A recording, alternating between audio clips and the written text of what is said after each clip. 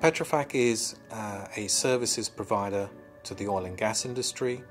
We design, build, operate and maintain onshore and offshore assets around the world. In this industry, we always try to explore new avenues. No two projects are same.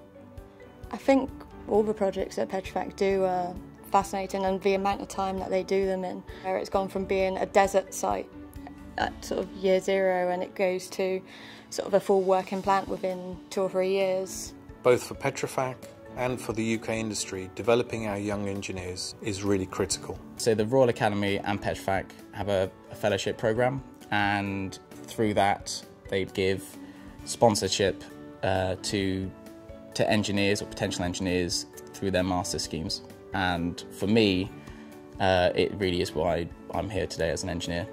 Through the STEM programme, Petrofac and the Royal Academy of Engineering hopes to try and begin to address the future shortage of engineers in our industry. I think the STEM programme's really important to students because it offers them the opportunity to be creative.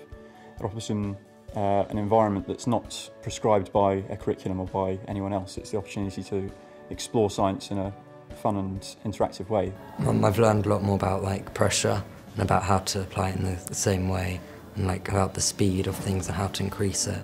I think it's really important to get children involved at this early age, so from ages 11 to 13, because they have no preconceived ideas about what's right and what's wrong. They can just go and experiment and they can explore, which is critical to science. It's like you gained extra knowledge. Like if you ask a question in class that someone else might not have the experience to know, you have first-hand experience in dealing with that problem. I thought engineering was really difficult, and now it's not. I'd like to be an engineer.